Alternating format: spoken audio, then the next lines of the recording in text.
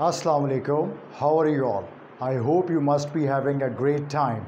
Now, today I am going to start my lecture with the concept of linguistics, as the term is quite visible on the whiteboard. So, my aim today in this lecture is to elaborate the concepts of linguistics in general with regard to its sub-branches. First and foremost, there must be a proper understanding that how linguistics operate. But before that, we must define this term linguistics. Linguistics is actually the study of language. Rather, I can make it more precise by stating it in this manner, that it is actually the scientific study of language.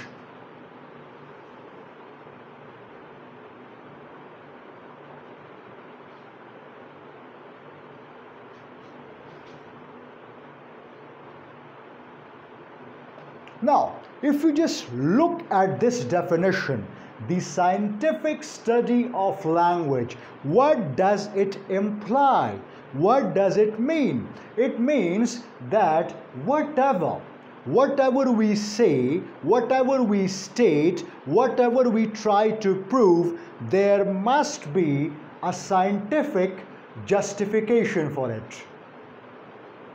Scientific justification means that whatever we may state in the area of linguistics, it must be proven scientifically, experimentally, unlike literature where we can say anything. For example, in the poem of Daffodils, there is a line that he counted 10,000 flowers at a glance. But in linguistics, this might be questioned, that how for a human being it became possible to count 10,000 flowers at a glance. So it is not something that can be proved experimentally and scientifically. So if we just draw a comparison between linguistics and literature, in linguistics the ideas are always precise. You need to prove them with experiments. Even the hypotheses that one state in linguistics must be proven later on subsequently, because if one fails to prove them, the hypotheses, then the ideas that we may have floated might not stand anywhere. So that's the primary concern of linguistics. The approach of linguistics is quite different from literature. Now, the purpose and the aim of today's lecture is to study linguistics with regard to its sub-branches. So let's start our lecture. As we have already defined the concept of linguistics, that it is actually the scientific study of language, so we would start with its branches. Then we would move towards its different areas one by one in the other lectures. So today my purpose is to elaborate the various sub-disciplines of linguistics. The very first sub-discipline of linguistics is phonetics and phonology. Now, what do we actually study in phonetics and phonology? In phonetics and phonology, our primary concern revolves around this concept of sounds. And if we just make it more precise, specific, we can call them phonemes. Now, what are sounds? By sounds, we mean speech sounds. All these terms, sounds, phonemes and speech sounds, they are synonymous and can be used interchangeably. So if a student of linguistics encounters these terms interchangeably within a text or somewhere in the lecture, he must not get confused. Rather, he should have a clarity about these terminologies, that by sounds we mean speech sounds or phonemes. So what are those sounds? These sounds are actually minimal,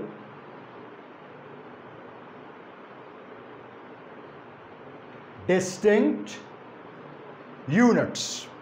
Minimal distinct units means that every phoneme is different from the other phoneme. Every speech sound is different from the other speech sound. This is how these speech sounds operate.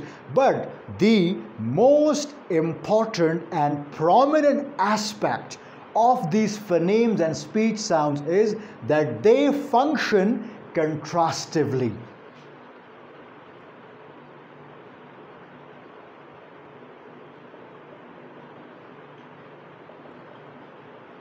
Now, what does it mean that they function contrastively? It means that if a phoneme is replaced in any of the words, then the meaning would also be changed. How? Let me demonstrate it with the help of an example. Number one, for example,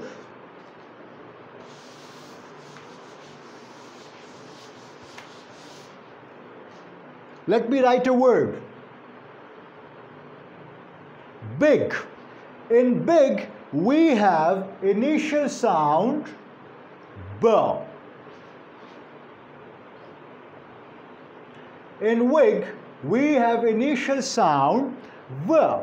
Now, if you look at these two words, both the words have the same form except for one difference, and that is of B and V at the initial positions. On account of this difference of one individual phoneme, the meaning has been altered. It has been changed. Now, this particular area, phonetics and phonology, what does it mean? In phonetics, we actually study about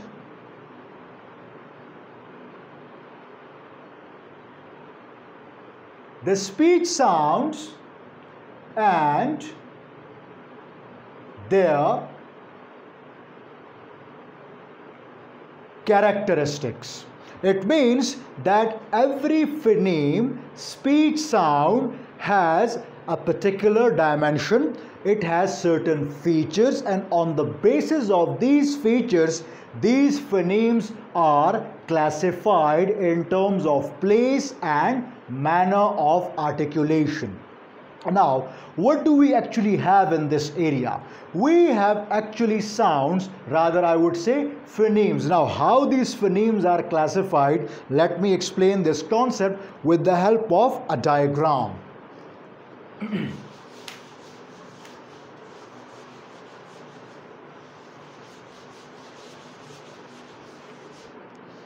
We have a concept in phonetics and phonology, and that is a phoneme. Now, this particular phoneme is further subclassified or classified in terms of different speech sounds. One, consonants. The second, vowels. Vowels. Consonants and vowels. Then within a vowels, there is a subclassification. Now, what is that subclassification?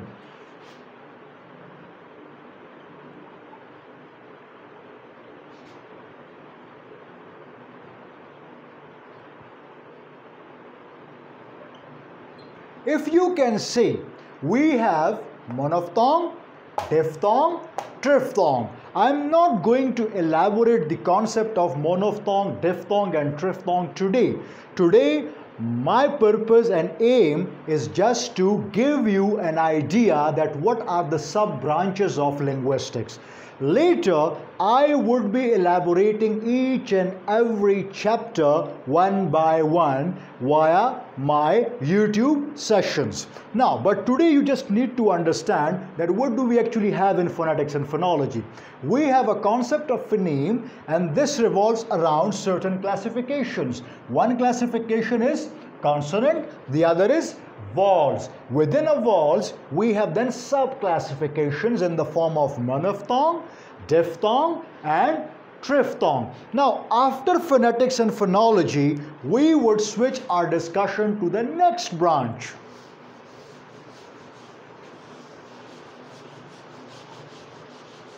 That is morphology. That's yet another discipline of linguistics in which we study the concept of forms.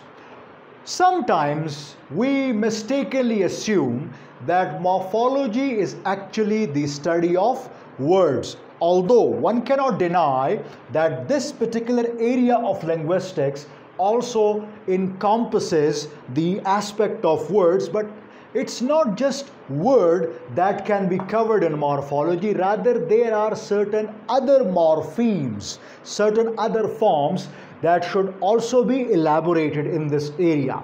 So morphology is actually the study of forms. That how do we study these forms? In morphology, the basic concept that we have, just like in phonetics and phonology, we had phonemes. Over here, we have the concept of a morpheme. Now, what is a morpheme? Morpheme is actually the minimal unit of meaning and grammatical function. Now, let me first write this definition and then explain it in the light of an example.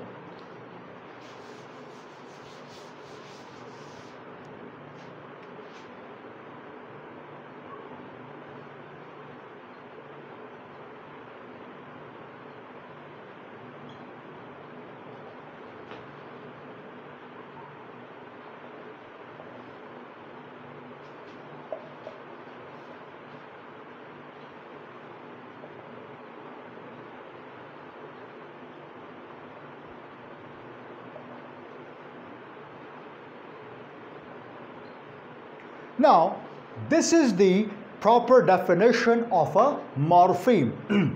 The minimal unit of meaning and grammatical function. Now, I have to explain this definition with regard to an example, with the help of an example. For example, we studied that morphology is the study of forms. It is the study of forms. Now, what do we actually mean by this? We have an example, let's say,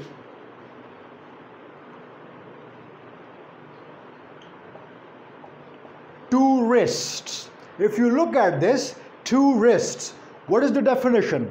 The definition is the minimal unit of meaning and grammatical function. The definition is this. Now, how many morphemes one can identify in this example, two wrists?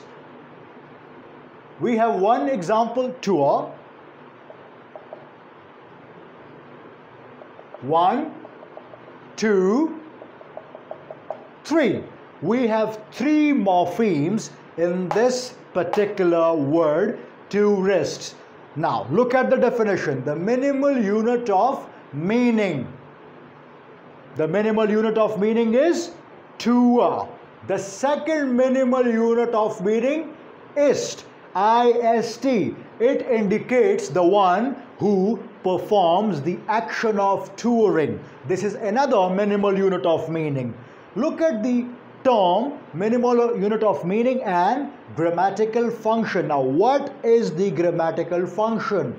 The grammatical function is fulfilled by this S. It indicates what? It indicates plurality. Plurality means that more than one two wrists. So this is how one can identify the concept of morphemes. One form, another form, another form. So three forms. One minimal unit of meaning, another minimal unit of meaning, and the unit of grammatical function. So this is how one has to identify the concept of morphology. I would be getting into the detail later on when I would be covering each and every part and discipline, sub-discipline of linguistics, but just for a moment one needs to understand that what do we actually have in morphology. So this was about the concept of morphology.